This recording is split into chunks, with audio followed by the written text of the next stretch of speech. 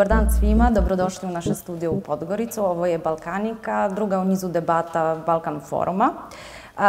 Imam veliku čast da pozdravim sve naše drage goste koji su danas ovde sa nama. Počet ću od gospođe Maje Lješević, koja je pomoćnica direktora Nacionalne turističke organizacije Crne Gore. Dobar dan i dobrodošla. Dobar dan, hvala. Dalje Sead Krešavljaković, producent Al Jazeera Balkans. Dobar dan i dobrodošao. Hvala. I s moje leve strane Aleksandar Dedović, direktor NGO organizacije Alfa centar iz Nikšića. Dobar dan, dobrodošao. Hvala na pozivu.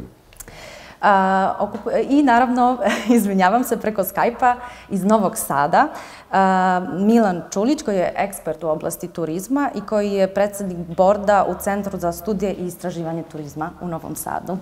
Dobar dan, dobrodošao i pozdrav iz Podgorice. Dobar dan, veliki pozdrav. Okupili smo se da bi pričali o grani koja je možda malo na Balkanu zaboravljena ili često ne odajemo joj punu čast i značaj koji ona zapravo ima i za razvoj i za konekciju ljudi i institucija, a to je turizam. Svi znamo da, možda ne sećamo se do kraja tačno, ali znamo da Balkan je zapravo jedan turistički biser u Evropi. Spaja mnoge uticaje raznih kultura, od srednjovjekovnih po prastare, po uticaje i zapada i istoka. I tako predstavlja jednu evropsku, prelepu, prebogatu komponentu koja danas razvija svoje turističke potencijale. I htela sam danas da porazgovaram o tome kako izgleda trenutno razvoj turizma, šta se tačno radi u regiji, kako izgleda ta saradnja i da li ima uopšte prekogranične saradnje između zemalja, Crne Gore i zemalja regiona, ako mogu od gospođe Maje da počne. Pa naravno, evo za početak dobar dan i drago mi je što je ovaj susret ovdje u Podgorici nakon vaših susreta prije. Samo bih sad na vašu uvodnu riječ imala jednu digresiju, a to je da turizam u Crnoj Gori itekako nije zaboravljen. Turizam je u Crnoj Gori jedna od razvojnih grana ekonomije i razvojnih grana uopšte države. Turizam je i prepoznat od Svjetskog savjeta za turizam i putovanja u Crnoj Gori da je Crna Gora jedna od 3 najbrže rastuće turističke destinacije, tako da jeste upravo i ovo mjesto možda i najbolje trenutno da se priča o turizmu. Naravno, mi iz Nacionalne turističke organizacije imamo iskustva u projektima u saradnji sa svim zemljama iz regiona, počev prije svega od inicijativa sa nacionalnog nivoa, kao što su Jadransko-jonska inicijativa, zatim Dunavska inicijativa, zatim vezano za saradnju sa Kinom, inicijativa 16+, to je saradnja Kine sa 16 zemalja iz centralne i jugoistočne Evrope i drugih projekata, a vjerujem da će biti poslije i priče o pozitivnim iskustvima, tako da eto, to su neki projekti i naravno kroz evropske fondove, IPA i druge evropske fondove i programe koji nude mogućnost da zajedno kao region dobijemo sredstva od Evropske unije. To je šansa nama da kako sa jedne strane poboljšamo turistički proizvod i unaprijedimo turističku ponudu u svojim zemljama, a tako i da se predstavimo u inostranstvu, prije svega misleći na prekookeanska daleka tržišta, što bi rekli Englezi overseas markets. Tako da tu imamo dosta iskustva i do sada, naravno ono može da se proširuje, da se unapređuje i očekujemo dosta na tom planu i u narednom periodu. Često u regionu govori se o tome da nema dovoljno kontakata, ljudi ne sarađuju dovoljno, ljudi se dovoljno ne poznaju koji rade u nekim oblastima. Ipak na nivou zemalja Zapadnog Balkana postoji niz inicijativa koje imaju za zadatak da ponude neke zajedničke turističke proizvode. Šta bi vi tu pomenuli kao nešto što posebno zavređuje pažnju? Jer imate saradnju i sa Bosnom i Hercegovinom, i sa Srbijom, i sa Kosovom. Trenutno je otvorena biciklistička staza, najnove, je li tako, septembra meseca. Bezbroj ponuda. Kako je sarađivati na tome? Da li je to teško? Ja ću reći iskustvo iz nacionalne turističke organizacije, jer opet treba imati u vidu da svi projekti, takve vrste regionalni projekti mogu biti nevladine organizacije, vladine institucije i tako dalje. Znači, svi mi prijavljujemo se za određena sredstva i kod Evropske unije. Znači, lider partner po nekim pravilima Evropske unije mora biti iz Evropske unije, pa sad u ovom slučaju od zemalja iz regiona, to su Slovenija i Hrvatska, ali takođe i mi dajemo iz svih ostalih zemalja regiona i mi kao kandidati ili članovi koji pretenduju da budu članice Evropske unije, takođe dajemo svoj doprinos i vrlo smo aktivni u svim tim aktivnostima, projektima. I evo jedan, recimo, od primjera ja bih dala kao projekat Via Dinarica. To je projekat koji je sa crnogorske strane Ministarstvo održivog razvoja i turizma i Nacionalna turistička organizacija, ali moram naglasiti da je to projekat saradnje nevladinog sektora i vladinog sektora. Tu je CSTI kao Centar za inicijative iz oblasti održivog turizma, kao nevladina organizacija, i mi iz vladinog, da kažem, sektora dali smo doprinos sa naše strane da se uključimo u taj projekat i da damo svoj doprinos, a radi se o planinarskim stazama i svim onim što te planinarske staze kroz svoja mjesta, sela, varošice donose od Slovenije pa sve do Albanije.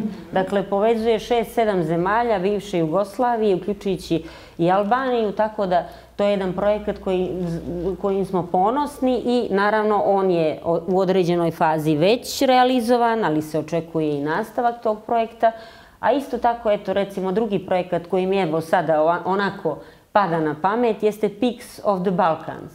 To je projekat koji je finansiran od njemačke vlade, preko GIZ-a, saradnja između 3 zemlje, između 3 regiona, to su Crna Gora, Albanija i Kosovo. Isto se radi o planinarskim stazama, oko 200 km staza, i to je projekat koji je čak i prepoznat i nagrađen u okviru nagrade Tourism for Tomorrow od Svjetskog savjeta za turizam i putovanje.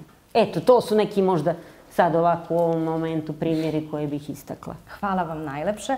Gospodine Kreševljakoviću, kad smo već kod vrhova Balkana, pitaću vas koje je vaše iskustvo što se toga tiče, jer Al Jazeera pripremila je kao pionir u suštini u toj tematici, proizvala je 2 obimne serije koje su vezane za temu oblasti turizma. Jedna je Vrhovi Balkana zapravo, druga je Alhemija Balkana. Koje su vaša iskustva u smislu, proputovali ste celu regiju, kako gledate sad nakon više godina, najmanje 3 ili 4 proizvodite? 3 godine sad, da. 3 godine proizvodite program. Kako gledate sad regiju?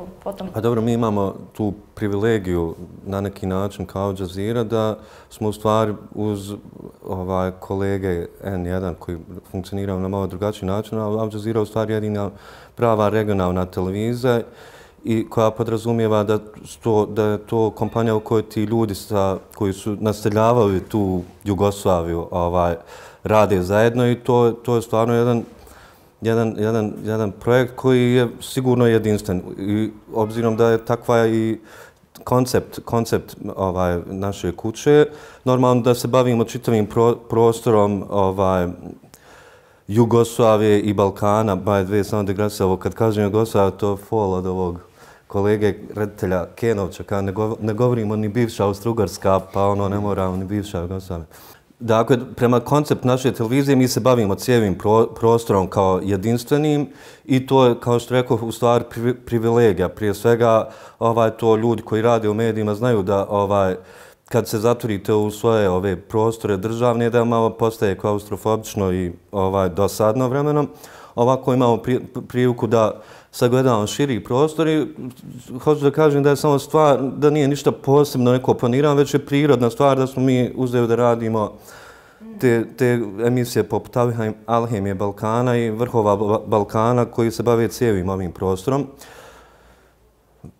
Kakva su iskustva, mislim, ja kao ljubitelj planina i poznajem Via Dinarca, očigledno odličan projekt, pošto vjerovatno svi znamo za Via Dinarcu i to je nešto što je prepoznato u regiji, vrlo bitna stvar.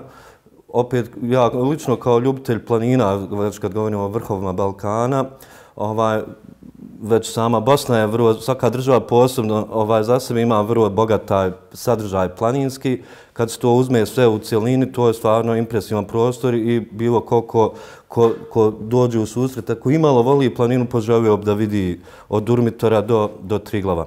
Ovako zanimljivo je iz ovih nekih podataka koji mi baratamo, recimo prema pregledu tih emisija, očigledno su Slovenci tu što se tiče planinskog turizma daleko ispred svih, jer znam recimo na YouTube Triglav ima više pregleda nego ove sve zajedno, očigledno su ljudi imaju tu kulturu planinskog turizma, kod nas u ovim drugim krajevima još uvijek nekako ljudi bježe od planine kako su tek valjda došli. Odozgo nije planina toliko zanimljiva. Slovenci stvarno imaju tu dug tradiciju, imaju kompleks tih planina i mislimo da je potenciranje takvog sadržaja kao i projekt Via Dinarke izuzetno važno jer nažalost na ovim prostorima uopće ljudi ne shvataju. Recimo, mi smo imali prijedlog, jedan od projekata koji se nudio da sad ću mu zaboraviti ime pa da ne lupim. Uglavnom, autor Vrhova Balkana Zahrudin Isaković kad je davo neki prijedlog kao dovest ćemo ovog jednog stručnjaka za alpinizam, kaže možemo ga dovesti u Sarajevo, garantujem ti doće 300 ljudi iz čitave regije da ga sluša.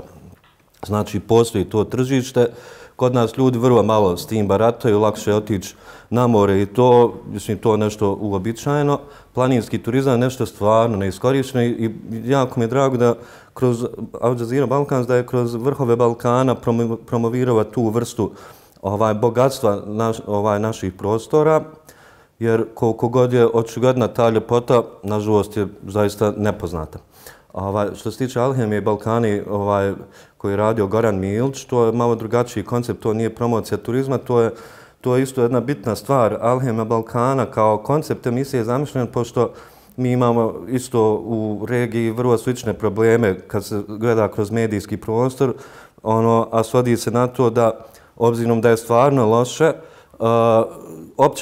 opća potreba medija je da nas još više unište potenciranjem negativnog. S jedne strane to je prirodno jer to jest posao medija, ali nije prirodno da vam dnevnik počne sa jako lošom vijesti i završi još lošijem nakon pola sata koliko traju ti državni dnevnici i to.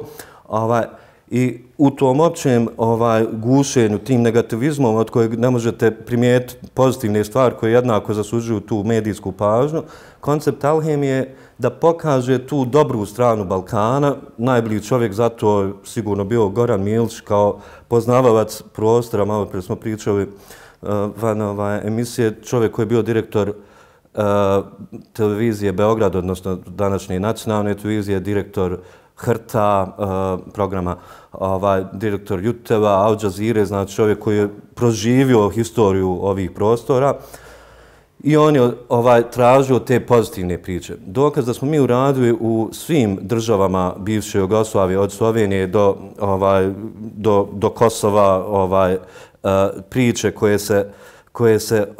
koje se bave pozitivnim stvarima, znači to je skoro 100 epizoda, skoro 500 učesnika, gdje se uglavnom govori, ne uglavnom, 100% se govori o pozitivnim primjerima, govori da ipak postoji nešto što zavređuje veću pažnju. Ovako malo anegdotski, kad sam predložio jednim našim kolegama, hajde da ne spominjem koja je televizija, jedna od tih koji su postali eksperti za širenje, ubijanje negativnim vijestima, pa kao treba im program, kažem, pa možemo te uzeti Alhemiju Balkana, a nećemo to. Pa naravno, ja to prepozitivno za vas treba nešto, da nas još dokrajčite. Znači, Alhemija Balkana je čist dokaz da ima jako puno pozitivnih stvari. S druge strane, dokaz da ljudi imaju potrebu na ovim prostorima da komuniciraju, jer su te emisije vrlo gledane, Alhemija Slovenije, ljudi su u većini ovih bivših zemalja, oni ne znaju ni šta se dešava u Sloveniji. To, mislim, zemlja je stvarno daleko otišla od svih nas, od svih ovih drugih država. Hrvate zanima šta je u Srbiji, zato što imaju već godinama ignorišu činjenicu da su im to susjedi, s druge strane Srbi isto. Znači, takva jedna emisija je bila pun pogodak za nas kao produkciju, za Al Jazeera kao producenta, a i za regiju da se malo upoznaju, da vide da je to da ima tu mnogo više lijepih stvari nego onoga što još uvijek im odzvanja u glavi, tako da smatram da su to sama činjenica da Alhemija Balkana ima ne znam koliko miliona pregleda, da ima jednaku gledanost u Srbiji, Bosni, Crnoj Gori i Makedoniji. Potrefili ste potrebe, očigledno smo potrefili potrebe svih Balkanaca i gledatelja. Balkanki. Proći ću sad do Novog Sada, pošto pričali smo o tome da ima već niz, čak bih rekla bezbroj regionalnih projekata što se tiče razvoja turizma. Ima i interesovanje i inovatorske koncepte medijske koje hoće da promovišu regiju. Htjela sam da vas pitam, pošto bavite se stručno turizmom, istražujete potencijale kao industrije, jedne grane industrije, šta bi moglo tu da se uradi pozitivno i šta fali grani da se razvija i da li organizacije poput nacionalnih, poput medija mogu nekako da pomognu još više u tome da znamo bolje u čemu živimo i kako da koristimo te potencijale? Potencijale i ono što u posljednjih nekoliko godina intenzivno pričamo, ne samo u Srbiji, već i u Crnoj Gori, i u Sloveniji, i u Makedoniji sa partnerima iz javnog, privatnog, civilnog sektora, jeste da nije bitno šta imaš, bitno je šta uradiš sa onim što imaš. I ako pričamo o Balkanu, pričamo o jednoj regiji koja je izuzetno bogata i prirodnim, i kulturnim, i istorijskim resursima, vrednostima, pričamo o jednom tržištu koje nema jezičku barijeru i vi imate izuzetno veliki potencijal za stvaranje različitih proizvoda u domenu turizma koji uopšte ne moraju da budu vezani za sezonalnost. I ono što je izuzetno dobra stvar, to je da u posljednjih nekoliko godina vi imate zaista jako dobre inicijative koje su okrenute ka nekom turizmu posebnih interesa. Pomenuli smo Via Dinariku, pomenuli smo, imate puteve rimskih careva, prave se različiti zajednički turistički proizvodi kako bismo mogli da tražimo prosto svoju šansu ako pričamo o nekom lokalnom ekonomskom razvoju na velikim tržištima poput Kine, Rusije, Indije, i u tom smislu ta vizna liberalizacija koja je u posljednje vreme potpuni hit, ako pričamo o nekim barijerama koje više neće postojati, je zaista jedan od elemenata koji treba da vam pruže, da vam stvore uslove da u stvari mnogo bolje radite, ostvarujete veći broj dolazaka, noćenja, potrošnje na destinaciji. A vraćati se na pitanje koliko tu igraju ulogu mediji i šta je to što nam još malo fali, mislim da imamo sve, osim jedne stvari, a to je da smo izuzetno skromni u tom delu promocije, marketinga i brendiranja. Prosto ne želimo da budemo dovoljno svesni koliko smo dobri i prosto smo skromni da pod navodnicima vičemo na sva usta da smo mnogo bolja destinacija ako uzmemo region u obzir nego mnogi drugi koji ostvaruju u ovom trenutku bolje rezultate, a oni se kvantifikuju nekim dolascima, noćenjima i potrošnjom. I mislim da je tu stvari ta neverovatna uloga medija, elektronskih, štampanih, to povezivanje u celom regionu koje može da stvori taj baz i tu uopšte lavinu jednih pozitivnih komentara, promovisanja onoga što rade različite male inicijative. Evo, malo pre smo spomenuli da je jedan izuzetno važan projekat došao kao inicijativa ljudi koji su napravili nevladinu organizaciju. Sad zamislite koliko takvih ima u nastajanju i koliko u stvari je samo malo potrebno da bi oni bili prepoznati i da bi se prosto umrežili u neku formu dobre ponude. Znači mislite da je stvar uglavnom u tome, u kontaktima? Nije pitanje infrastrukture, nije pitanje promocije? Zašto onda, na primjer, ljudi sa ovog područja idu u London, u Milano, u Barcelonu, putuju u Pariz, nego li da im padne na pamet da odu, ne znam, da posete, ne znam, Beograd, Prištinu, na primjer, ili Sarajevo, Zagreb. I možda to nije dobar primjer. Gde ne idu ljudi iz Sarajeva? Idemo mi svuda.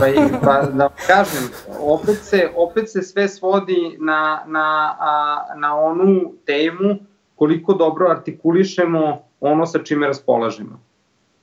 To je jedna stvar, a druga stvar je na koji način možemo i imamo u stvari veštinu da pravilno upakujemo resurse.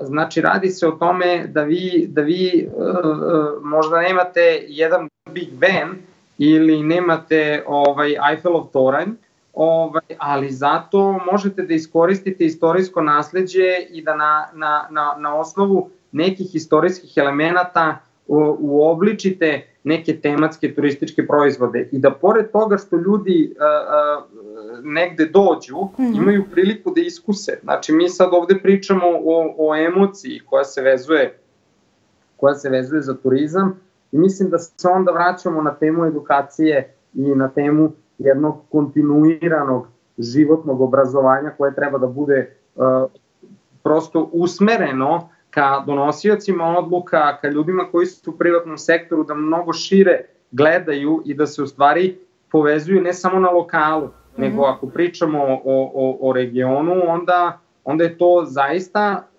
jedan ozbiljan potencijal, nedovoljno iskorišćen svakako.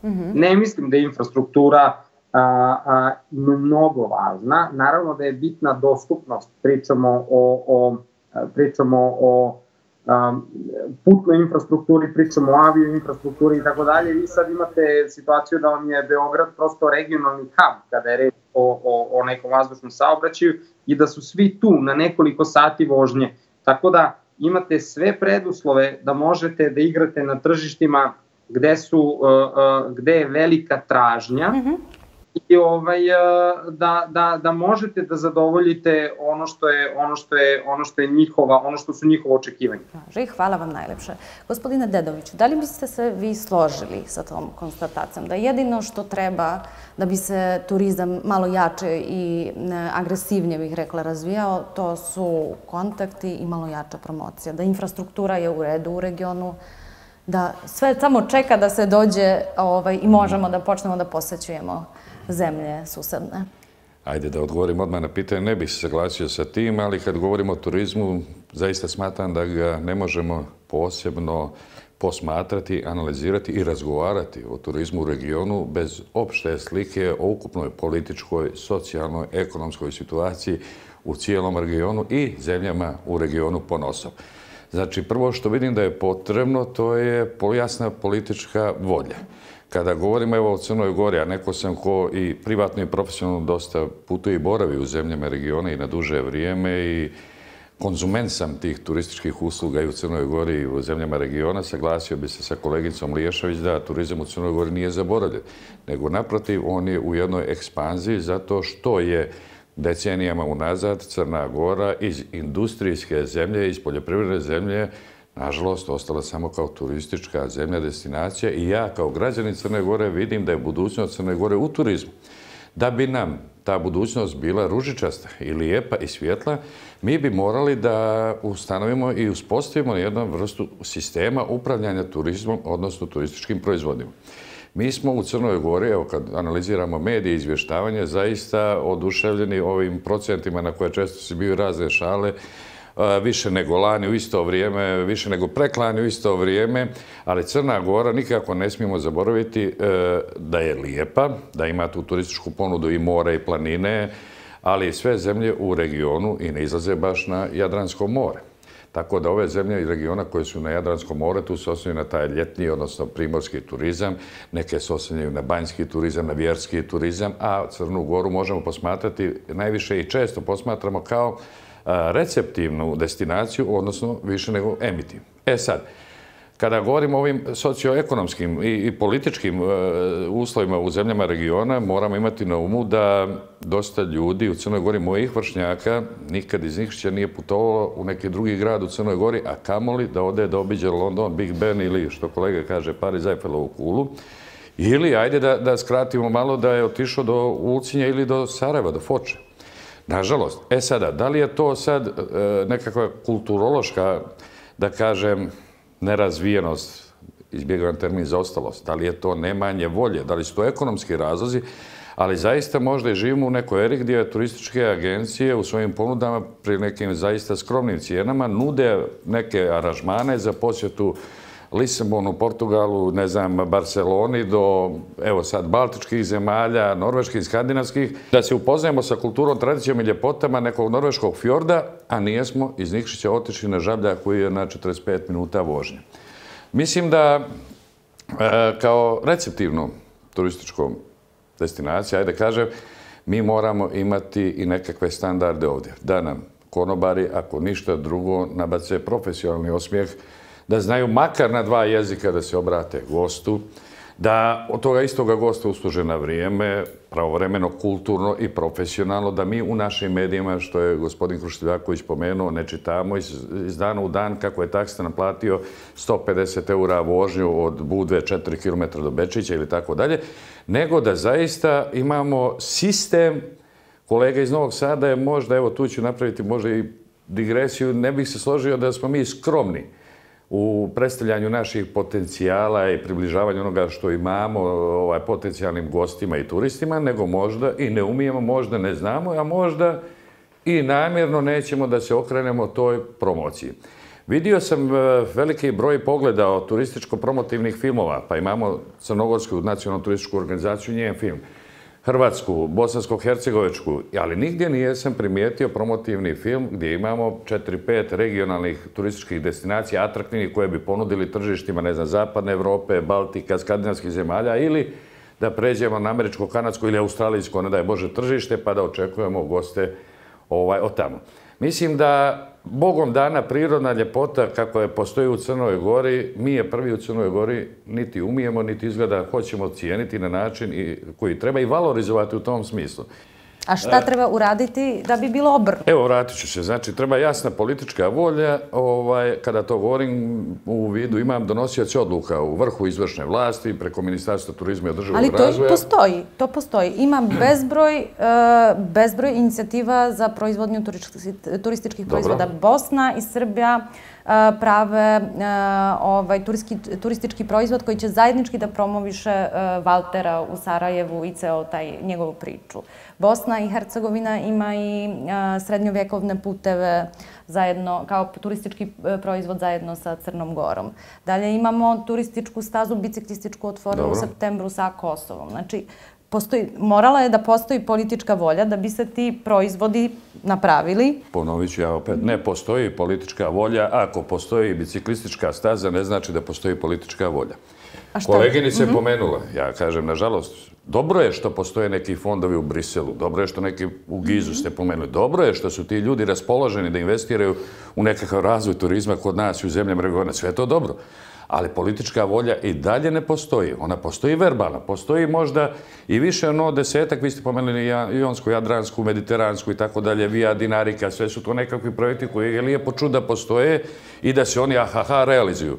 Ali hajdemo mi to da svedemo na nivo, evo, Crne Gore ili gdje su proizvođači vina ili duvana u Hercegovini i u Nikšiću potpuno isti vjekovima unazad. Ali ta maršruta i taj put se prekida do granice, onda nastaje drugi od granice. Pa onda vidimo kad gospodin Krušteljaković koji je došao iz Sarajeva, sigurno ste primijetili razliku u kvalitetu puta i saobraćajne infrastrukture do i od granice Crne Gore. Znači, ja govorim o jednoj realnosti. Znači, ne postoji jasna politička volja. Da postoji jasna politička volja. Evo, dozvolite mi da uđem u vašu oblast. Nacionalna turistička organizacija možda bi imala duplo više zaposlenih, možda bi imala 3 puta veći budžet iz koga može da štampa, a sasvim evo slučajno znam da koliko su skromni ti budžeti s kojima oni raspolažu, koliko su skromni kapaciteti, nemojte mi zamjeriti, ali ovo ja kao građani pričam. Znači da postoji jasna politička volja, vjerovatno bi se ulagalo i u Ministarstvu turizma, i u ljude koji rade, i u njihove uslove na poslu, pa umjesto, ne znam, 10.000, dozvolite mi sad ovaj primjer, nekakvih turističkih, flajera koji su možda najpoznatiji, imali bismo 1.000.000, pa bismo onda otišli, pa bismo boravili, ne bismo što ja volim i kad vidim na turističkim sajmovima u, ne znam, Berlinu, Moskvi, Beogradu, pa neke od zemalja regiona zajedno uzmu u štand da bi uštedili sredstva. Možda ta skromnost ne mora biti ni toliko agresivna. Sreća je, pa mi u Crnoj Gori imamo ne toliko zahtjevne goste. Evo ja ću sad, dozvolite mi samo da pomenem, ljeto sam na Žabljaku proveo 6 dana, oduševljen sam bio brojem turista, i to vrlo nezahtjevnih turista koji samo hoće da negdje prespavaju u čisto, ujutru se bude, doručkuju i oni idu da šetaju, obilaze jezera, Durmitor i tako dalje, ostale destinacije u okolini Žabljaka, vraćaju se uveče umorni, spavaju i ponovo sutra idu. I dobro je dok su nam takve vrste su turista, jer ono što sam ja na Žabljaku doživio, pa da na skali od 1 do 5 ponuda je negdje ostvari kvalitet, ponuda je 2,5. Zato treba ulagati, znači ja sam politička volja, ne samo u turizam, nego i u edukaciju, u obrazovanje. Da odu naši ljudi, da vide kako to rade u komšiluku, pa da se uvežu. Pa onaj koji dođe, ovo sad dozvolite mi još jednu observaciju na kraju, mislim da je to pomalo neuređeno, zato sam pomenuo da potreba da postoji sistem. Mi uzmite bilo koji grad na Crnogorskom primorju, pa na onom šetalištu, evo u Herceg-Novom, imate od 10 do 20 štandova na kojima razne turističke agencije, što registrovane, što neregistrovane, nude izlete do manastira Ostrog, Žabljaka, Splavarenje, Tarom i to je malo onoga turistu ostavlja u zabuni, odnosno u konfuziji da on ne zna da li se nalazi u sigurnoj destinaciji, da li je sigurno otići sa ovim ili onim prevoznikom, da govorimo o tome, a kamoli o poznavanju jezika, o nekakvoj ljubaznosti, o nekakvom šarmu, pa vidite naši, nažalost, vidim da ide sve boljim pozitivnim progresom, ali i dalje mi imamo turističke radnike koji su namršteni, ljuti što to rade. On ti nudi nešto, pa kako ćeš ti prihvatiti njegovu najljubazniju ponudu za vožnju čamcem ako ti on ne uliva tu nekog poverenja? Možda sad idemo i u detalje i da zaključim, samo dozvolite mi da sumu moju priču. Mislim da region treba da se zaista uveže, ali iskreno, realno, ne samo zato što to zahtijevaju neki donatori koji su dali sredstva da bi se mi uvezali. Ako ne postoji induktivna volja, ovo što sam opisao, to je deduktivna. Aplicirala se, dobila se sredstva i sad se via dinarika realizuje i mi svi aplaudiramo. Mi ćemo, možda ne mi, ali za 30 godina će neke generacije koje u regionu budu živjele i radile imati osjećaj ili vidjeti boljitak od te inicijative. Ali ako to ne krene od ljudi, ako iz Konavala ne budu donosili poljoprivredne proizvode na pijacu Herceg-Novi, kao što je to godinama rađeno, sad se ne radi na tome, onda to su neki primjeri sitni iz realnog života. Ako, ne znam, duvan iz Albanije ne bi mogao da se kupuje u Crnoj Gori. Ovo sad, ako se kožji sir proizvodi jednako i u Šavniku i jednako u Foči, zašto se ne bi uvezali u klastere pa to nudili tržištu zajedno? I evo, zato nedostatak političke volje, nedostatak kvalitetnog obrazovanja ljudi u turizmu i u ugostiteljstvu i na kraju malo više pod turističkom voljom, to je ono što sam pomenuo prije, malo više da se u to usmjerimo, jer očigledno da nijesmo u Crnoj Gori nekakvi vrijedni poljoprivredni proizvođači, bez obzira kako to izgledalo s polja. Svako bježi od zemlje, od pokošenog sijena i od mirisa livade, dolaze u velike centre i počinju da se bavi turizmom, možda na način na kojim je to u ovom momentu ovaj sistem ovakav dozvolio. Ja moram sad kod vas da se vratim, ali ne da bih pitala zašto niste školovali, zašto niste napravili, zašto ne postoji politička volja, nije to vaš zadatak definitivno, nego htjela bih da znam šta vama fali da bi mogli da utičete na razvoj svih ovih manjka koje je gospodin Dedović pomenuo. Šta može da vama se pruži kako bi vi bili neki faktor koji bi uticao na poboljšanje ovoga? Par samo u startu, možda i komentara. Potpuno se, znači, 100% se slažem i sa izlaganjima obojice kolega danas. S tim što želim reći, naravno, da kad je u pitanju Crna Gora, Nacionalna turistička organizacija se bavi promocijom turizma, prije svega u inostranstvu, a da je neko ko pravi sistem, Ministarstvo održivog razvoja i turizma i meni je žao što nije danas neko ovdje upravo predstavnik ministarstva, pa bi možda malo i bolje nego ja, iako ja znam dosta stvari što ministarstvo radi, ali vjerovatno bi oni sami bolje prezentirali ono što jeste u planu za budući period, da se sistemski riješe neke stvari. Koliko ja znam, i zakon o turizmu je u pripremi, promjena zakona o turizmu i tako dalje, neke stvari će se urediti detaljnije, pogotovo u ovim nekim oblastima turističkog djelovanja. Ali evo sad ja da pričam iz pozicije nacionalne turističke organizacije, jer sam kao predstavnik nacionalne turističke i ovdje, dakle sa naglaskom da se mi bavimo promocijom.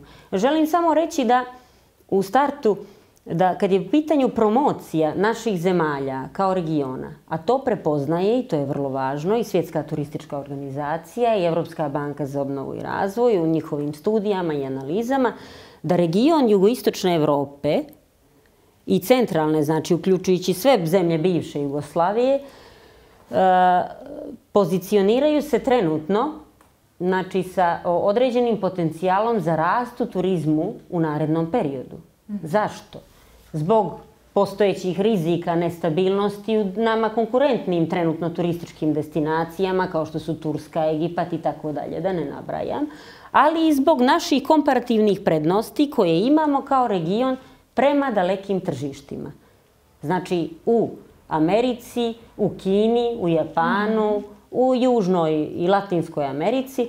Tako da mi ovdje u regionu smo vrlo se dobro znamo i znamo naše razlike i specifični smo, nemamo svi iste ponude. Tako da mi u samom regionu nismo konkurenti jedni drugima, a u stvari prema svijetu mi smo komparativni i imamo komparativne prednosti. Tako da svi ovi projekti koje finansira i Europska unija, ali koje mi i sami finansiramo i mi u njima učestvujemo isto. Znači, to su projekti koji će doprinijeti svima nama, jer ćemo mi postići unapređenje kvaliteta turističkog proizvoda i kroz promociju koja ide kao druga faza, uraditi na tome da turisti iz svijeta, da kažem, prepoznaju naše destinacije kao neke ciljne destinacije koje bi mogli posjetiti. Ali vi kao jedno državno telo promovišete Crnu Goru sad kao prelepu destinaciju sa prelepim primorjem, sa prelepim divnim planinama, sa zdravom hranom koja se pravi na vrhovima tih planina. I onda dolaze ljudi, nagledali su se prelepih slika i jesu nezadovoljni, jer možda nešto fali u tim ponudama, ne znam, tu je bilo dosta primara takvih situacija. Da li postoji onda komunikacija između vas i Ministarstva održivog razvoja turizma u tom smislu da vi pošaljete primjedbe i kažete mi ne možemo da promovišemo nešto što, na primjer, ne znam, ne postoji ili postoji, ali drugačije se to implementira. Da li tu ima komunikacija? Da li onda oni reaguju na te? Naravno. Ima. Ali sad govorimo o internim komunikacijama u zemlji. Ne govorimo o komunikacijama u regionu. Dakle, naravno da postoji. Mi tokom 365 dana u godini radi naš call centar gdje svi turisti i građani Crne Gore i turisti naravno prije svega mogu da se prijave određene žalbe, primjedbe, ali isto tako i pohvale ako je nešto dobro. Sve to govori nam da i danas, kad je u pitanju ovogodišnja turistička sezona, nekako nam se ponavljaju najviše određeni problemi, a to je primjedbe i žalbe, a prije svega odnose se na buku i na određene uslove na samoj plaži, na buku u gradovima, u turističkim centrima, iako je to zakonom regulisano da do 1 sat u svim našim primorskim centrima može biti glasna muzika, nakon toga muzika mora biti utišana ili ugašena, ali i dalje su to primjedbe najveće i primjedbe na određene nečistoće, ajde da ne kažem deponije uz magistralni put i tako dalje. I jako želim naglasiti da sad također i onu akciju Ministarstva održivog razvoja i turizma koja organizuje, da kažem, čišćenje tokom... Neka bude čisto, pod nazivom Neka bude čisto, gdje se magistralni putevi održavaju čistim tokom čitave špica turističke sezone. Dakle, hoću da kažem, naravno da imamo komunikaciju sa Ministarstvom održivog razvoja i turizma na dnevnoj bazi, naravno da imamo komunikaciju sa lokalnim turističkim organizacijama koje nikako ne bih preskočila u ovoj diskusiji, koje su vrlo važne kao prepoznatljive takozvane DMO organizacije u svojim opštinama, jer upravo su oni ti stub, lokalne turističke organizacije su stub turističke ponude i uređenja turističke ponude jednog grada na osnovu koga sve dalje i mi na nacionalnom nivou počiva. Dakle, oni su vrlo važan faktor i nikako ih ne smijemo ovdje zaboraviti i naravno da ih uključujemo i mi ih sami pitamo i za savjeti i sugestije i za sve probleme koje imaju u okviru svoje opštine. Jer to je početna instanca odakle i proizilaze i prema nama dolaze i svi problemi koji se trebaju rešavati ili da vidimo kako da se riješe. Dakle, eto, to je... Znači, komunikacija između vas postoji i radite u suštini na tim problemima.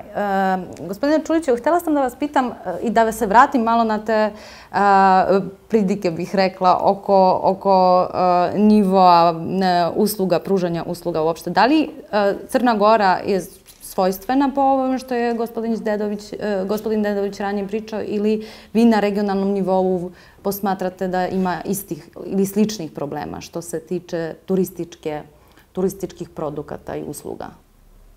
To je na neki način slika regiona. Ja bih rekao da se ona poboljšava, ali da u svakom slučaju može mnogo, mnogo bolje. A ko bi trebao to da radi na regionalnom nivou, da podiže nivo? Ko bi trebao na regionalnom nivou takve stvari da radi? Organizuje razmene, podiže nivo usluga, organizuje saradnju? Akademija je ta koja mora da shvati da način na koji se izvode studijski programi i na način na koji su koncipirani kurikulumi jednostavno ne odgovara onome što je potreba industrije. I vi onda pogledajte samo način na koji su koncipirane švajcarske škole za hotelijerstvo. Vi kada dođete u jedan Glion ili kada dođete u Ecole Hotelier de Genève ili kada dođete u Lozanu, nije bitno da li plaćate 25.000 franaka semestar. Ono o čemu se radi se o načinu na koji vas oni uče i pripremaju sutra za sve izazove koje još čekaju u industriji. I vi počinjete od onog najosnovnijeg nivoa servisa da biste sutra uz veštinu zajedno sa znanjem koje vam pruža škola upakovali i bili jedan izuzetno ozbiljan i konkurentan menadžer. Nažalost, akademija i u Srbiji i u svim zemljama u regionu, to mogu odgovorno da kažem jer smo pre nekoliko godina radili jednu studiju za UNESCO u kancelariju u Veneciji gde smo prosto sagledavali sve studijske programe na nivou regiona i trudili se da prosto istražimo do koje mere su koncipirani i pravilno postavljeni menadžment programi. Da biste imali, ako mi pričamo o jednom regionalnom proizvodu, on može na papiru da izgleda sjajno. Vi možete da imate vrhunsku prezentaciju, vi možete da imate izuzetno dobru saradnju donosilaca odluka na nacionalnom nivou, da sa nacionalne turističke organizacije radi izuzetno dobro, međutim kada se ta ponuda spusti na ono što je konkretna usluga u hotelu, u infocentru, od strane turističkog vodiča, vi ćete vidjeti da je ona neujednačena i da prosto standardi pale. Sada, ako mi već pretendujemo da regionalno imamo nekoliko turističkih proizvoda koji su konkurentni, onda mi moramo da shvatimo do koje mere želimo da sarađujemo sa akademijom i na koji način moramo da utičemo na akademiju da se prosto promene neke stvari. Vi, na primjer, nemate instituciju kroz trening management programa. Šta to znači? To znači da svaki student koji uđe da studira turizam ili hotelijerstvo ima jedan praktičan program management prakse gde se zna šta radi u prvoj godini, u drugoj, u trećoj, u četvrtoj godini. Veliki broj studenta vam dolazi sa potvrdama da su odradili studentsku praksu, u stvari uopšte nisu zbog toga što nekog poznaju u turističkoj agenciji ili znaju nekog u hotelu i tako dalje. Znači, niko se ne bavi onim osnovnim servisom, a ja opet vraćam loptu na akademiju zbog toga što su ti studijski programi u samom startu nazvani hotelski menadžer, na primjer. Vi niste hotelski menadžer. Vi postajete hotelski menadžer vremenom i rezultatima i veštinom koju pokazujete, a fakultet vam stvara uslove da možete da imate brži pristup toj vrsti veštine sa manjim brojem godina kada ulazite. Tako da mislim da je ta sinergija između javnog i privatnog i civilnog i akademskog sektora je izuzetno važna ako ćemo sutra da pričamo o konkurentnosti. Dakle, razvije se turizam. Znači, htjela sam da pitam gospodina Kreševljakovića, koliko nakon svega što smo čuli, ali inače i nakon vaših iskustava u produkciji serija koje smo pomenuli, koliko je bila važna ta pozitivna poruka da se pošalje u regiju na taj medijski način? Da li tu možete da... Iskoristit ću da spomenem još 2 serijala koji imaju taj dodatak Balkana. To je Ritam Balkana koji se bavi, Nebojša Gravaža, koji se bavi muzičkom scenom ovih prostora. To je, eto, jasno da pripada, da je tu u stvari manje više jedna scena na neki način. A druga, još važnija, Hoću kući serijal, važnija za ovu temu, isto jako veliki serijal, gdje se bavi ljudima koji se, to je priča homesick, kao engleski, ljudi koji se vratuju u ove države, iz Amerike, iz Skandinavije, bilo odakle, i koji su odlučili da ovdje pokušaju nešto uraditi i živjeti u zemljama odakle su otišli, gdje sigurno imaju lošije uvjete, ali oni nude pozitivne primjere šta su oni to uradili, šta su oni to prenošli da im je bolje nego vani i naravno prezentiraju milijarde problema s kojim se susreću ovdje. I to, kako ste pitanje... Koliko je ta pozitivna poruka koju ste poslali važna? Znači, nismo mi turistička zajednica ni državna firma koja sad treba da na silu tjera, ali činjenica je da je to pozitivna poruka, činjenica je da je to lijepo, činjenica da su to fini ljudi i mi tu samo smo uzeli tu poziciju da radimo nešto što bi u stvari, već sam to spominjao, kod nas je malo obrnuta situacija, državni mediji koji se trebaju baviti s tim nekako se traljovo bave jer su i sami se raspadaju. Ne samo kod vas, region je... Sve ove države su, mislim, očigledno imaju ozbiljne probleme i vrlo su onako ne djeluju na visini tih zadataka koje mi sad zamišljamo da bi se trebali rješavati.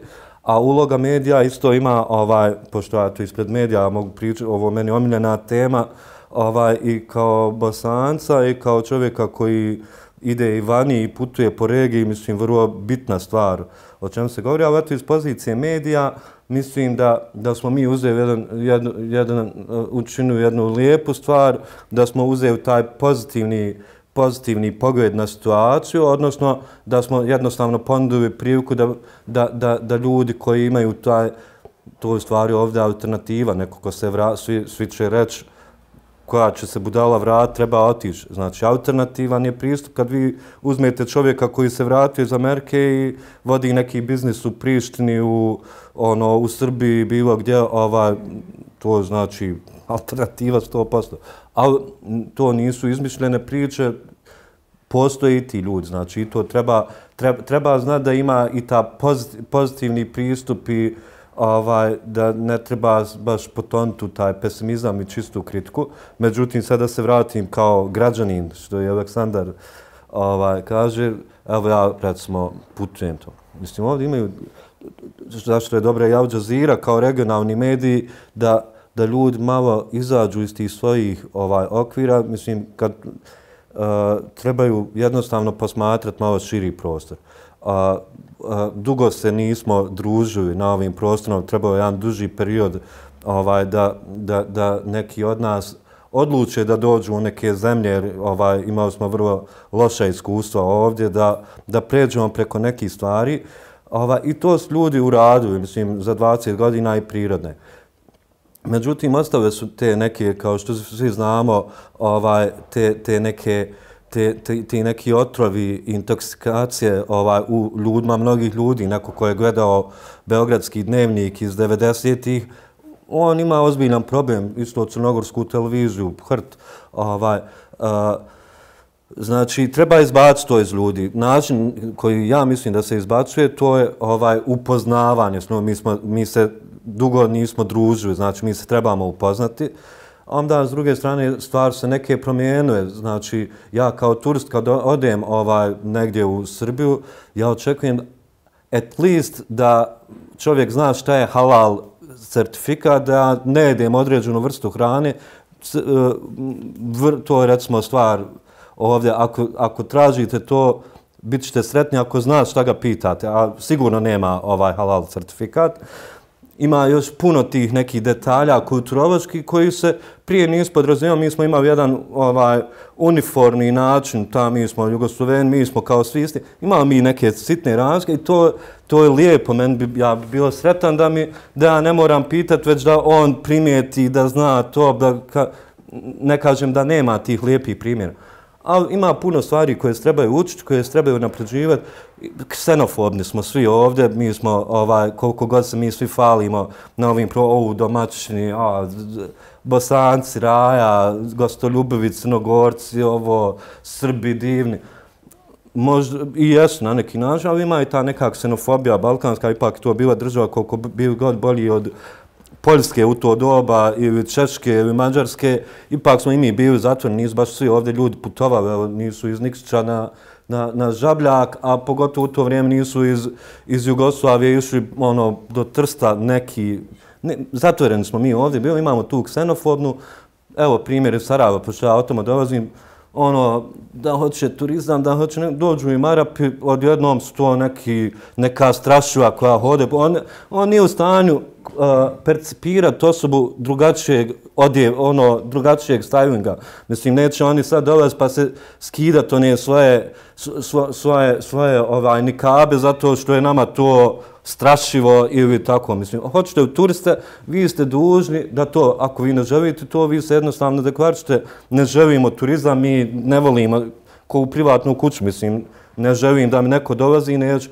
A govoriti, hajde dođi, pa ga isterivati, to mislim, ne da je glupo, već je onako i odvratno. A to ovdje imaju svi. Isto, ima tu detalja, kao Bosanac isto. Mislim, ja kad odem u Hrvatsku, ja tu vidim uglavnom Bosance, naravno.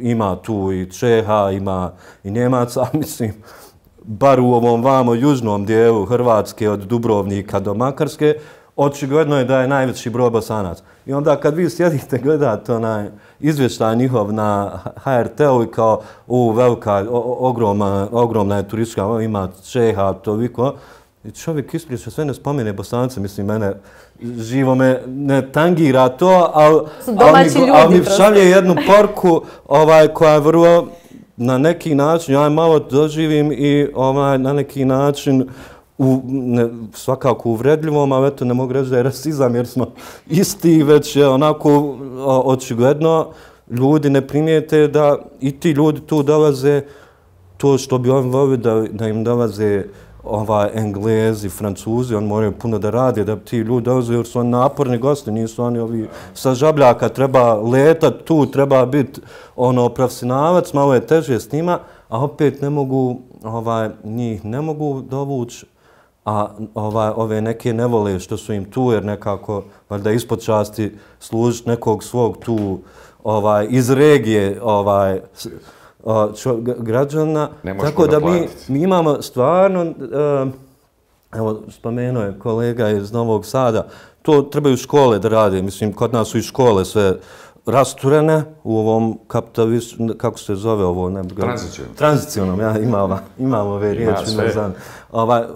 Uništene su škole, ne dobiva se osnovna kultura, ljudi izlaze onako suženih vidika, zaglupljeni, neobrazovani, imaju diplome, tako da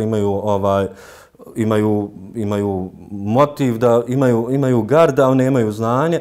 Znači, imamo svi probleme, ne mislim, ne idealiziram sad te neke regionalne konekcije, sad ćemo mi imati neko zajedničko tijelo koje će se baviti kako pristupati nekim gostima. To je stvar svih nas, naših škola u našim državama, tim pojedinačnim, da rade sa tim ljudima, da izbacuju jednostavno obrazovanije i pristojnije ljude koji će komunicirati prvo sa nama samim kao građanima, sa svojim građanima, a onda tek sa nekim strancima. Opet ima pozitivnih primjera, tu vidim u Sarajevu, jezda pola države pada u nesvijest što ima previše Arapa, a s druge strane ne možete kombija iznajmiti u Bosni jer svi se vozaju tu. Opet nisu oni najveći, nije najveći broj, vidio sam ovi južni Koreanci, u stvari ljudi koji najviše dolaze u Sarajevo konkretno. Znači, to je neki božji dar, to Sarajevo nije ničim zaslužio i mi imamo ove turističke za promociju, nemamo, ja mislim, ministarstvo to onako zatečencu, jer Sarajevo nije nikad bilo turistički grad. Za olimpijadu nisam vidio toliko turista kao što ih vidim sada. Znači, nekim slučajem se desilo da je pojavio se interes za tim Sarajevom.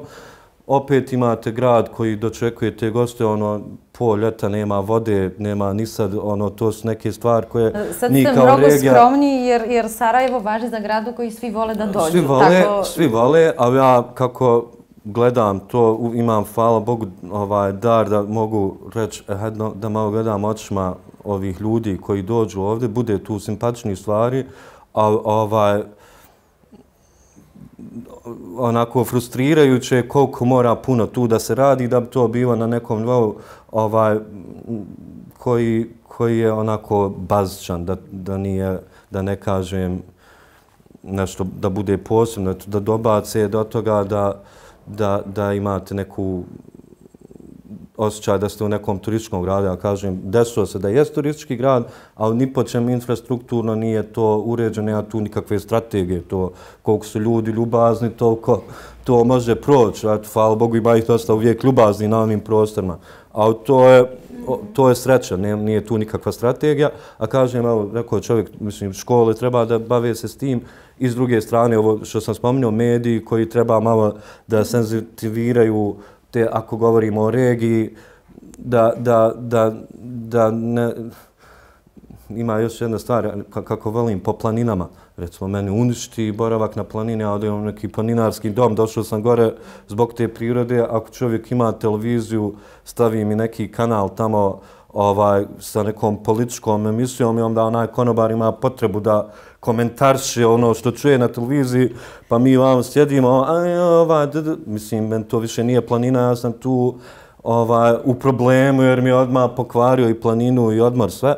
Znači, to je isto stvar koju treba dobaciti do toga da je nekulturno u nekom objektu koji služi gdje se nešto plaća, neka usluga da ti vrti dnevnike i neku politiku jer nije spojivo s odmorom. Složit ćemo se verovatno pod kraj naše debate da je turizam zaista jedna oblast koja pruža bezbroj mogućnosti za razvoj u regionu. Sad ne mislim više ni isključivo na ekonomski razvoj, iako je on primarni, ali može mnogo toga da reši. Ljudi kad putuju, kad se upoznaju, kad razmenjuju zapažanja, svašta to može da se desi, i pozitivno i negativno. I na kraju ove debate htjela sam da vas pitam, svako ponaosob i sa svojim fokusom, pošto bavite se svi različitim stvarima, da da neki primer ili možda ideju šta konkretno bi moglo da se uradi, da se bolje turizam promoviše, razvija, neku vrlo konkretnu delatnost, ako možete da pomenete. Svako od vas, počela bih od vas. Pa dobro, evo, mislim... Kako podržavati vas ili uopšte nekog drugog u regiji koga smatrate za ključnog? Mi trenutno imamo ideja, ali isto tako i projekata koje radimo. Znači, to nije nešto novo, to je nešto možda ljudi ne znaju, ali radimo na tom regionalnom sarađivanju. Pa eto, kao jedan primjer pozitivan, ja bih rekla, da je primjer saradnje između nacionalnih turističkih organizacija, konkretno Srbije i Crne Gore, kada je u pitanju promocija na tržištu konkretno Kine, koje je daleko tržište, prekookeansko, jer ponude su komplementarne, ja bih rekla, i ponuda Bosne i Hrvatske, ali evo u ovom konkretnom primjeru to su bile saradnju ostvarile turističke organizacije Srbije i Crne Gore na polju promocije, zajedničke promocije na tržištu Kine. Kroz slogan, pazite sad, Wild Soul of Europe. I to je slogan koji je iz naša dva slogana i brenda Wild Beauty, Montenegro Wild Beauty, i Srbija je imala kampanju Soul of Food, i iz ta dva izašao identitet zajednički Wild Soil of Europe. To je tako dobro prihvaćeno na tržištu Kine, konkretno u Pekingu i kroz nekoliko sajamskih nastupa, da su ljudi bili baš onako oduševljeni. Naravno, sad evo pominjem i tu Kinu kao jedan potencijalni, vrlo potencijalno tržište emitivno koje je jako važno i može biti važno za čitav naš region, i Kina, i Japan, i Koreja i tako dalje, jer su to tržišta na kojima mi kao region treba da budemo zajedno. I to je nešto što prepoznaje i Svjetska turistička organizacija i Evropska banka za obnovu i razvoj i sve te, da kažem, instance međunarodne gdje ljudi i potencijalni turisti iz ovih zemalja i tog regiona vide nas kao jedinstvenu turističku destinaciju. Pođite od sebe, otići ćete u Japan i gledat ćete da posjetite što više destinacije. Oni kad dođu kod nas, bila to Srbija, Bosna, Crna Gora, Albanija, nebitno, oni hoće da povežu čitav region, to je za njih jedno. Mi naravno imamo svi svako svoje autentično, svoje nasleđe, svoje kulturno-istorijsko i svoje specifičnosti. Mi smo jedni drugima, znamo naše razlike i konkurentni smo u Evropi, ali prema tom tržištu daleko mi smo jedna cijelina. Tako treba i da se ponašamo i u budućnosti.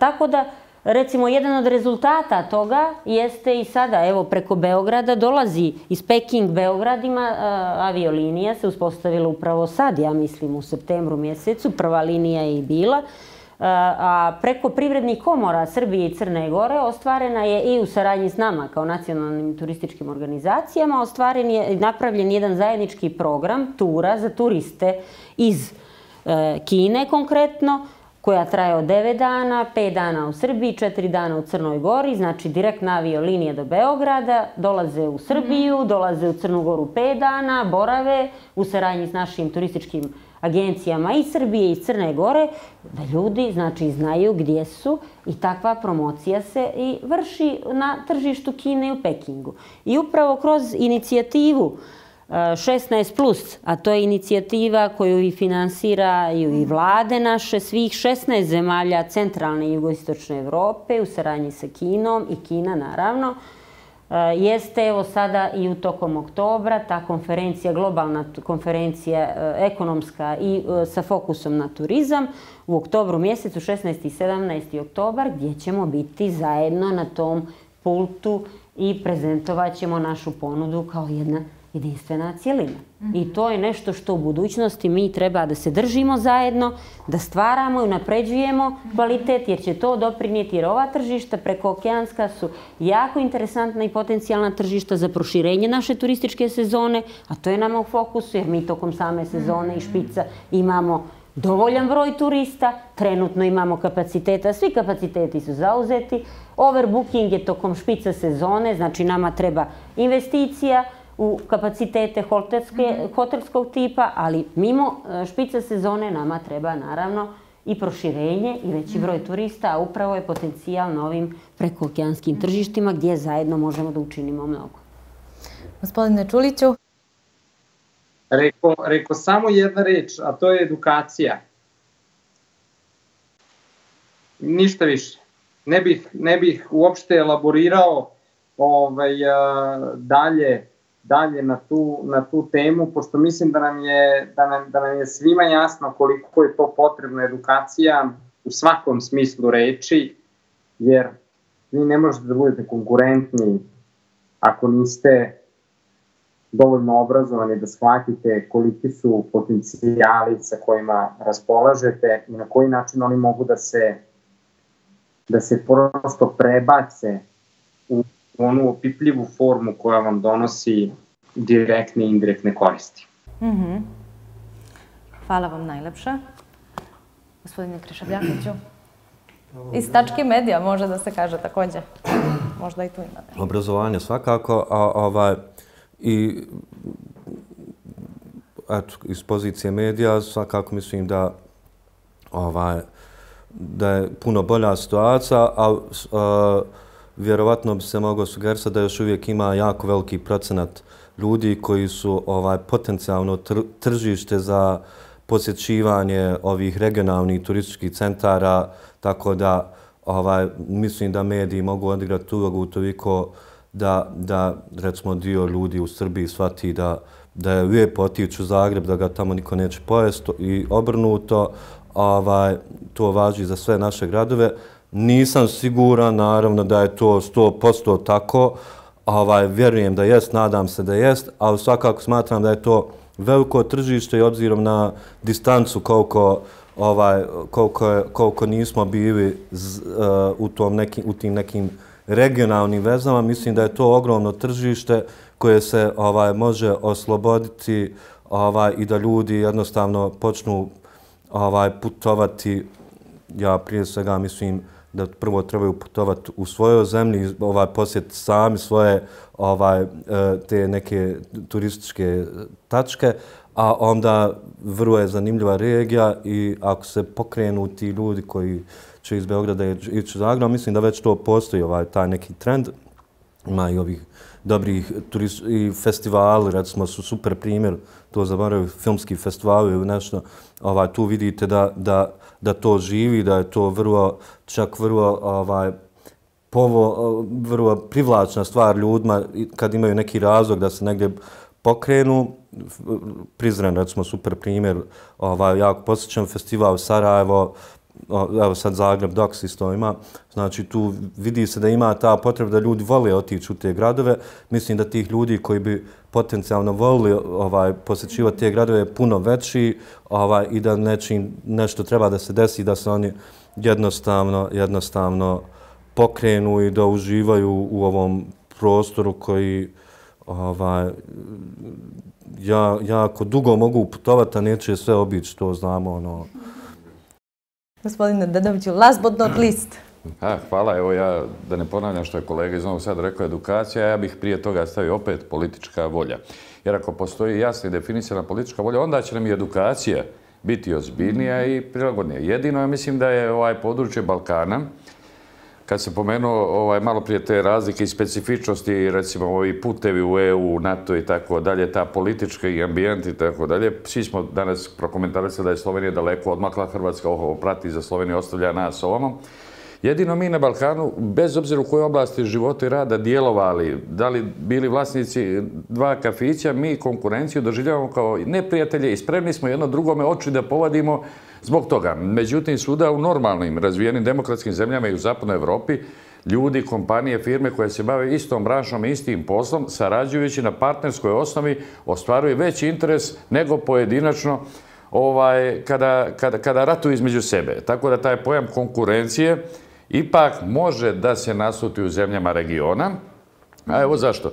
Zato što veliki broj turista koji dođu u Dubrovnik također organizuju dnevne ture sa posjetom u Kotoru. Ili možda, evo da pređem na vaš teren, kada dođu u Dubrovnik, povedu ih autobusima u Međugorje do Mostara, gdje se stampedo trčanja preko Staroga mosta do onoga Ašiluka gore i nazad, bez mogućnosti da se kupi jedan suvenir od euro ili sladoled.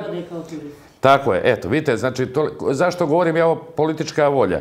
Mi, ako pogledamo šta se zaista dešava na terenu sa propisima koji su među sobom vlade i političke elite zemalja uspostavile, koje se ne poštuju i ne realizuju na terenu. Džaba je vama što ćete sa kolegama iz Nacionalne turističke organizacije Srbije predstavljati nekoj grupi Kineza na nekom sajmu ljepote Srbije i Crne Gore, kada se međusobno ne poznaju ljudi koji rade u turističkoj organizaciji Pljevlje i Prijepolje ili Bijelo Polje i Priboj. Ali preuzele su turističke agencije to, tako da je to organizovani dolaz za agencija, ne organizacije. Agencija, to je privatni biznis. Ja bih volio da naša država, naša nacionalna ministarstvo turizma, ovo shvatite baš kao najbolju namjeru, jer ja vidim da ovdje kreće, ali tek kreće. Treba sinergija, što je kolega iz Novog Sada odlično opisao, svih sektora, javnog, civilnog, biznis sektora, da prepoznamo tu da će ti turisti, osim što će nam izgužvati čašaf, ostaviti neki novac koji ćemo uložiti upravo u obrazovanje turističkih i ugostiteljskih radnika. Ako tako mi to doživimo. Zato bih ja to spustio sa tog nekog elitističkog nivoa na nivo da sarađuju Nikšić, Bileće i Mostar, da sarađuju Nikšić, Trebinje, Dubrovnik, da na tom nivou se uspostavlja ta regionalna saradnja koja kasnije može biti nekako sistemski uređena na nacionalnim i regionalnim nivoima. Jer ako mi imamo zakone, inicijative, potpisane memorandume o saradnji, o kooperaciji, o bilo čemu, a koji se na terenu ne realizuju, džaba nam onda to što mi imamo verbalnu saradnju u regionu. Tako da mislim da ovaj region političke elite na prvom mjestu u svim ovim specifičnostima koje smo naveli, koje opterećuju ili rasterećuju zemlje regiona, moraju prepoznati tu jedan interes, a to je, boga mi, kada govorimo o Crnoj Gori, ja sam neko ko jedino tu vidi nekakvu šansu za bolji život generacija u Crnoj Gori i mislim da se i na nacionalnom nivou, i na lokalnim nivou, i na regionalnim nivou mnogo više treba raditi, uvezivati i međusobno družiti da bi se upoznali. Jer nijesam siguran, evo, dozvolite ni turistički poslenici ili kako god ih nazovemo u Crnoj Gori, da su svi upoznati sa bogatstvima ili resursima u regionu. Tako da imamo da turističke ture, ove koje sam pomenuo dvije, Dubrovnik, Kotor, ili kruzeri, ili da se i Crna Gora opredijeli hoće li eliti turizam i za skupe goste koji su sa dubokim džepom, Porto, Montenegro, dobar primjer, sve su to lijepi primjeri. Ali mene se čini da to nekako djeluje nepovezano, van sistema i ad hoc kako se ko snađe u biznisu i kako ko napravi. I naravno dolazi, što je kolega iz Novog Sada rekao, dolazi vrijeme kada će gosti znati da cijene uslove u kojima su boravili i preporuče. Pa znate kako, a doće i vrijeme kada će gosti i turisti znati da kazne onoga gdje prošli put nije bilo kako treba i džaba je na žabljaku očekivati, sjediti i očekivati goste da im naplatiš kačamak kao nacionalno jelo po ekstra visokoj cijeni, jer će ti gosti otići u neki drugi lokal, neki drugi hotel, zato što je iz dana u dan postoji veća mogućnost da turističke ponude izlaze i preko interneta vani, pa se tu ocjene, pa tu neko ozbiljno razmišlja i sagleduje taj booking, analizira svoje putovanje. Kafe, bar, propaganda, evo samo jedan primjer, s tim će zaista završiti, možda odem preširoko, u Nikšiću je jedini kafe ili ugostiteljski objekat koji je na Lonely Planet sajtu visoko ocjeni i koji jedini postoji. I gledajte, u tom prelijepom kafeu u centru Nikšića je uvijek puno gosti koji dolaze sa strane jer su se šta, pripremili gdje idu. Ja moram sad da vam kažem da je Lonely Planet čitavi sjever Crne Gore za 2018. predvidio i preporučio da se mora posjetiti. Tako da nije taj kafić jedini, u Nikšiću, nego nemojte, Nikšić je čitavi sjever Crne Gore, Crne Lonely Planet je prepoznao sjever Crne Gore. Slažete se onda i s ovim što sam ja rekao, znači dolaze ljudi sa strane, on je prepoznao, ali vidite i mi u Crnoj Gori znamo gdje je dobra kafa, gdje je dobro pivo. Gdje se toči fake pivo ili gdje se pravi fake Karađorđeva šnicla. Tako da evo, sa šniclom bih i završio ovo svoje regionalno izlaganje. Hvala vam svima jako puno. Mislim da je ovo bila jako interesantna debata. Nismo ni svesni ponekad koliko potencijala samo u jednoj grani koja u Crnoj Gori možda nije zaboravljena, ali definitivno ne ceni se još uvek dovoljno. Hvala još jednom. Veliki pozdrav za Novi Sad. Ostajemo svi u kontaktu, nadam se, i sve najlepše svima. Ovo je bila druga u nizu Ballkanica, debata Balkan foruma. Hvala svima. Doviđenja.